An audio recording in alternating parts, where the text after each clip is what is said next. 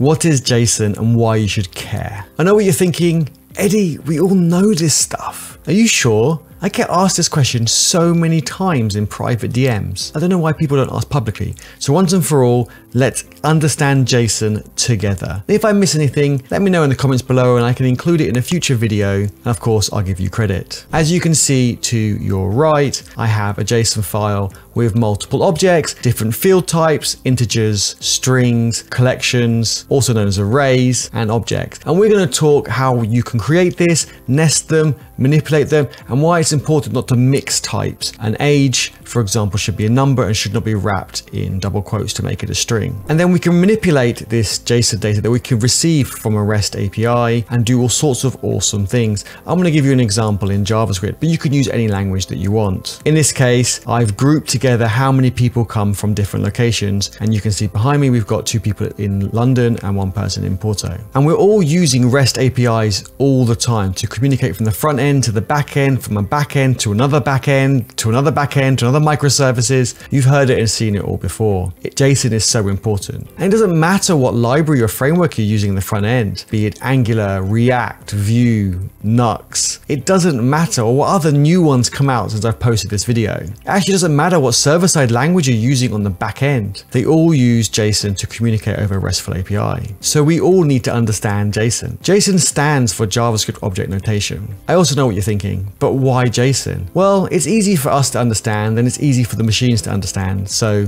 everybody's happy. JSON can also be used to store data as well as communicate data. If you have some config or data that does not change that often and it's application wide, then JSON is a good format to use and you could keep it in your repo for easy access, as long as there's no sensitive data in there like passwords or tokens. And no, a private repo does not fix this issue. Let me know in the comments if you would like a video on that. That's something we could talk about. Before we get into the tutorial, let me tell you a bit about myself and my channel. I'm a self-taught full stack DevOps developer with over 15 years experience. I'm a GitHub star and I'm a GitHub star of the year. That's 1 out of 55 million people on GitHub. I am super ecstatic about that and I still don't know how I managed to win that. My goal is to help you accelerate your skills and grow your network so that you can get the job and client and money that you deserve. If that sounds interesting to you, give this video a thumbs up, subscribe below and hit the bell button so you get notified every time I post a video and go live. Right, back to JSON types. So here we've got a JSON file with the extension JSON, no surprise there. The first thing you need to do is use the curly braces to create an object, and an object will have a field and a value. So in this case, let's create a field called name.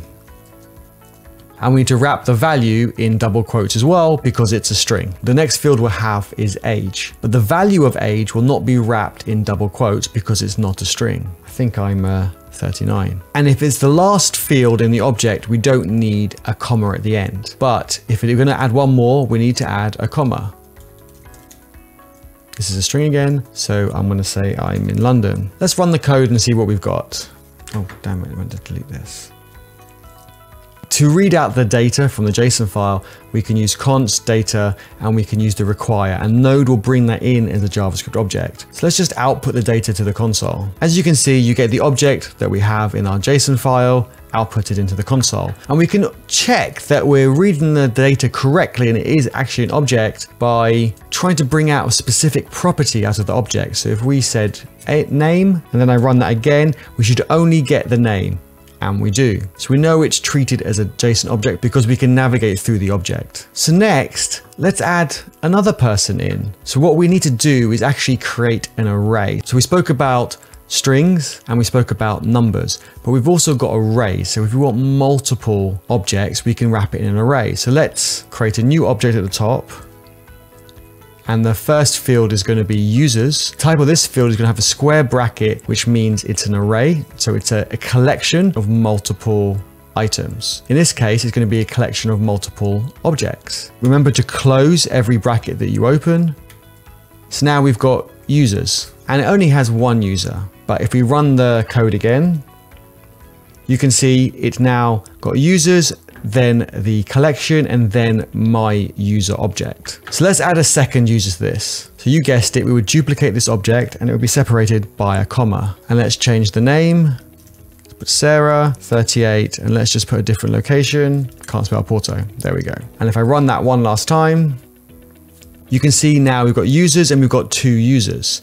So the great thing about this is we can actually also bring out a particular item out of the collection quite easily. And as part of the data manipulation, we can actually bring out the first or second user. So we could do something like this. We could say, go into the users collection and pull out the first one. So now if I run that, we can see it's pulled out me. And if I change it to the second one, and you'll notice that I'm starting at 0 because arrays start at 0. So the first one will be 0 and the second one won't be number 2, will be number 1. If I run that, it brings out Sarah. What else can we do? I've got a few ideas. Let me just add a third person. If we add my awesome video editor, Alona, who I want to say is 28, and we'll say he's in Porto as well. I know you're not in Porto, but for this example, you're going to be in Porto, so I can count the locations that people are in. And you guessed it, if I put number 2, it will bring out the third person, which will be Alona. What else can we do? We could also bring out an item. So if we brought out from the third item in the object, we could bring out name. So if I run this again, it just brings out the name. But what happens if we wanted to bring out everybody's name? Well, what we could do, we could actually loop over this and you can save it to a variable, but it's actually an easier way with ES6. We could do a map and we say the item that we want to pull out is a user. And then what we want to do is actually map out from user.